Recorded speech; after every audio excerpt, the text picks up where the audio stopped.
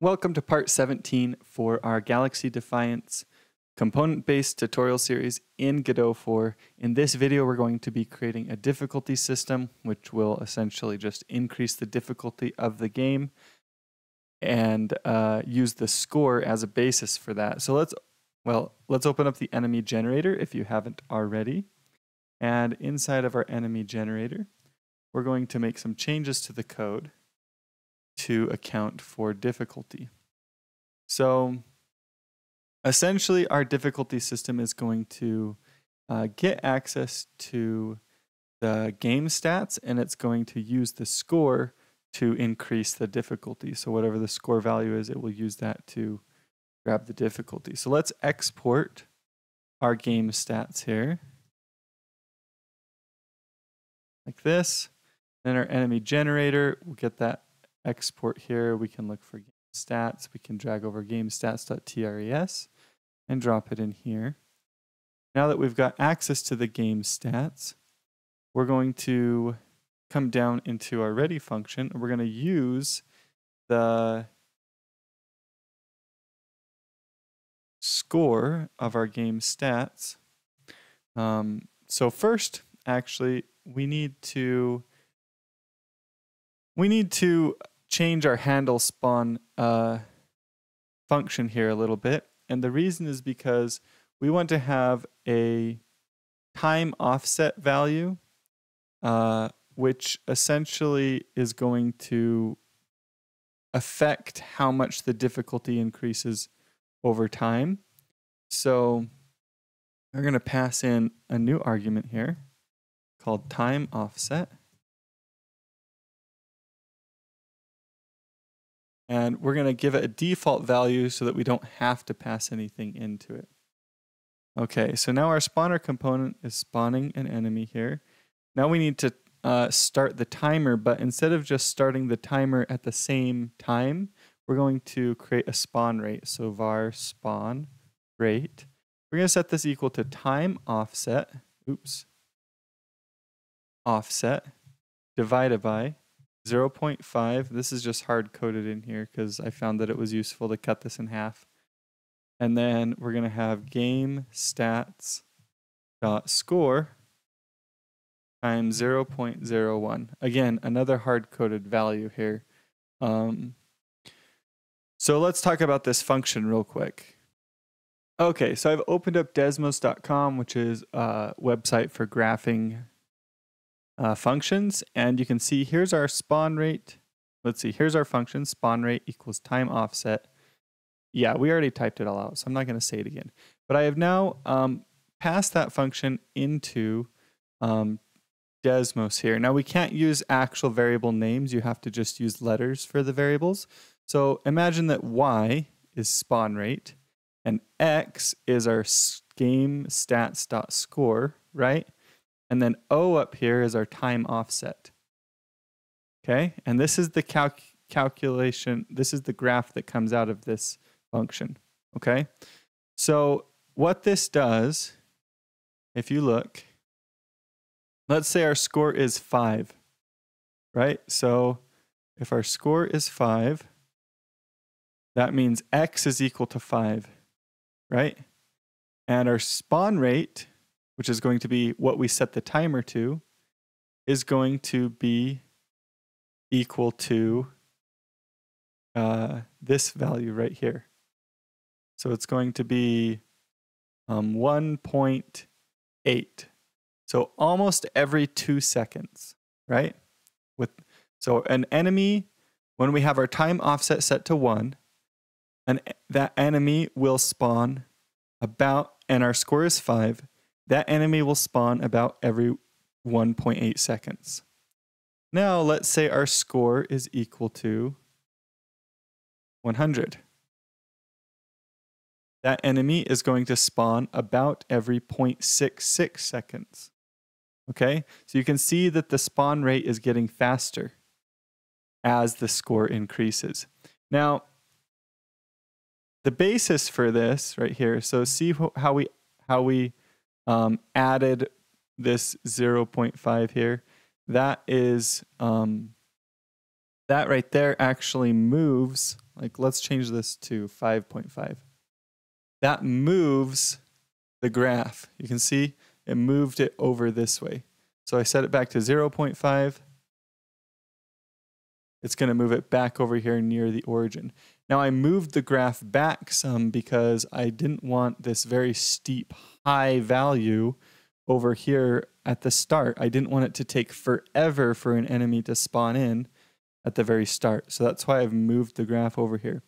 But the basis of this graph here is a y equals 1 over x.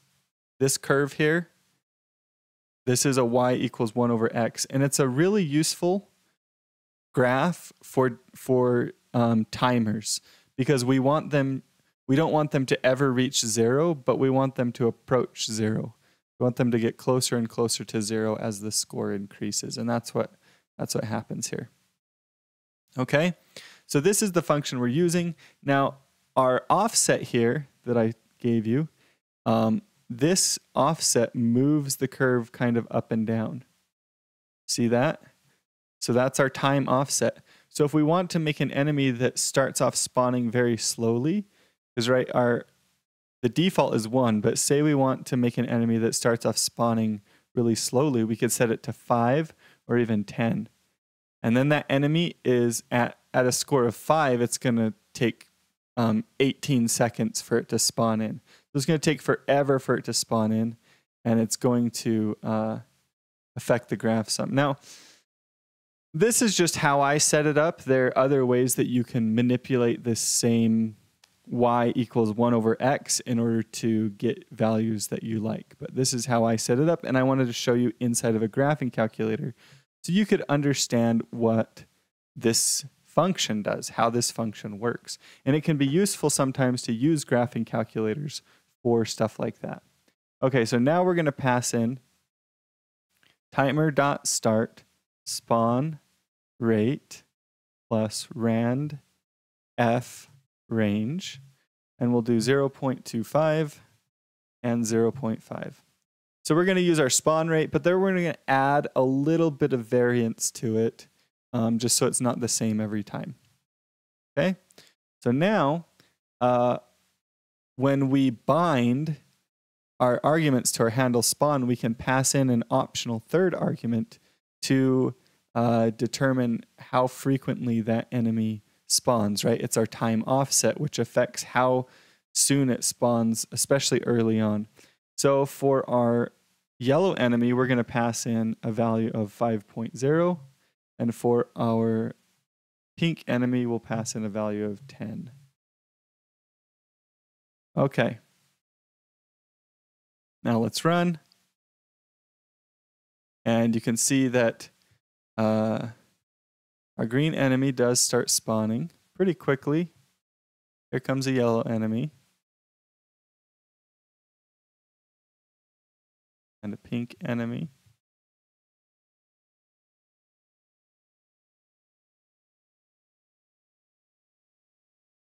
As our score increases, the enemies start to increase faster. You can already see that the green enemy is coming quite fast. And it's already starting to get a lot crazier. Stuff is spawning in much more quickly. And this is how we can increase the difficulty. Pink enemies are hard because they're hard to kill. Even though they don't spawn in quite as fast, they tend to last a lot longer. So get a lot of them on screen. The yellow enemies too are kind of stacking up here. And our score, things are getting really tough now. Okay, so you can see that this is clearly working. It's getting more difficult over time. Now, the last thing I want to do here in this video is actually set up, I want to only enable the yellow and pink enemies after a score of a certain value. So what we'll do is we'll click on the yellow enemy spawn timer here, and we'll come into process, and we'll set it to disabled. Now you can see that the node goes gray here.